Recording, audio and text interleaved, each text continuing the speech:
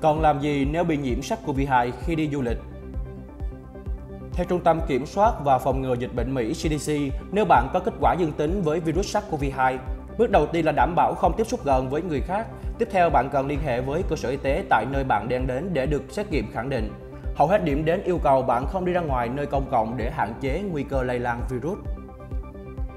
Chủ tịch Hiệp hội Y học nhiệt đới và vệ sinh Mỹ cho biết, nếu di chuyển bằng ô tô, bạn có thể quay trở về nhà khi có thể, ngay cả khi không có triệu chứng. Bạn cũng nên nhớ rằng bạn dễ lây lan và có thể lây nhiễm sang người có nguy cơ biến chứng nghiêm trọng hơn nhiều. Và nếu chúng ta đi du lịch bằng máy bay và đã đến nơi, bạn không thể quay trở về nhà. Vì vậy, tốt nhất là bạn vẫn nên ở khách sạn đã đặt. Nếu một người trong nhóm có kết quả dương tính nhưng những người khác thì không, người bệnh sẽ phải ở trong phòng riêng và tự theo dõi sức khỏe. Do đó, bạn còn hỏi xem liệu khách sạn có khu vực cách ly riêng hay không, chính sách cách ly như thế nào. Khi có kết quả dương tính, rất có thể bạn sẽ bị buộc cách ly đến khi hết thời gian ủ bệnh và không còn nguy cơ lây lan virus. Thông thường khoảng thời gian này không dưới 10 ngày và có thể lên đến 21 ngày nếu bạn vẫn có triệu chứng.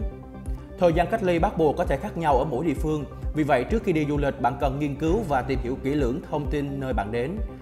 Trang bị cho mình thông tin và kiến thức về quy trình khi có kết quả xét nghiệm dương tính tại địa điểm bạn đến rất quan trọng để đảm bảo an toàn, bảo vệ sức khỏe của bạn và người khác.